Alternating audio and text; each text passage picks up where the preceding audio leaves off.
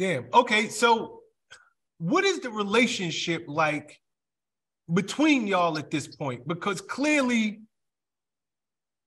y'all ain't staying at the hotel. I mean, at the crib, the $10,000 a month mansion. Y'all got to stay in the hotel, even though you was in a suite, but you're only there in Miami for a few days a month. He's down there for 3 straight months.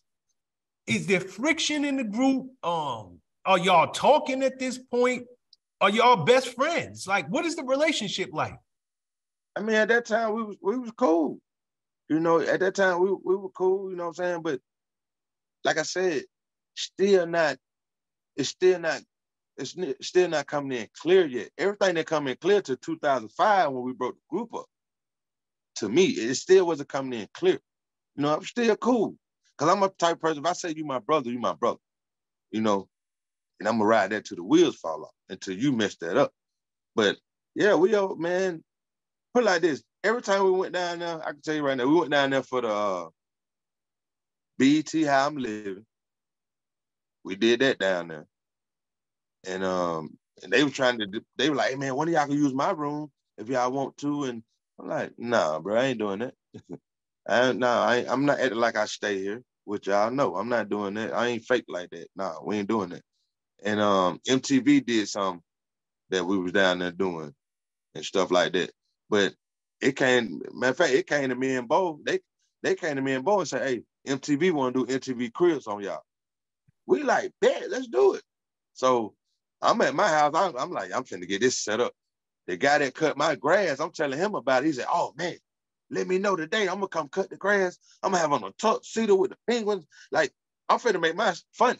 I'm trying to be better than Redman. I'm finna make mine funny, right? Mm-hmm. So they come back to us like, yeah, they ready to do it. They say they're gonna get y'all a condo downtown where you and Bo gonna stay in the condo downtown. And me and Bo said, hold on, man, hold on.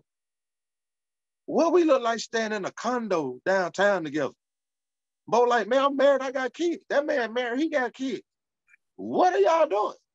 They were like, no, we're like, bro, we don't want to do that. We don't do that fake stuff, man. Like, we don't want to do that. If y'all don't want to come to our house for real, then we don't want to do it. So we didn't do it. We didn't do it. Damn. But the crazy thing is that was the norm in the music industry at that time.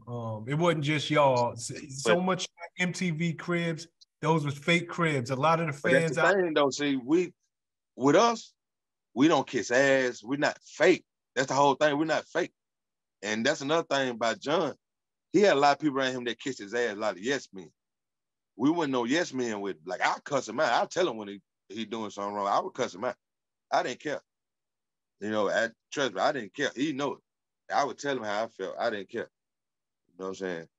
What's up, guys? Thanks for sticking with me to the end of the video. Truly appreciate you.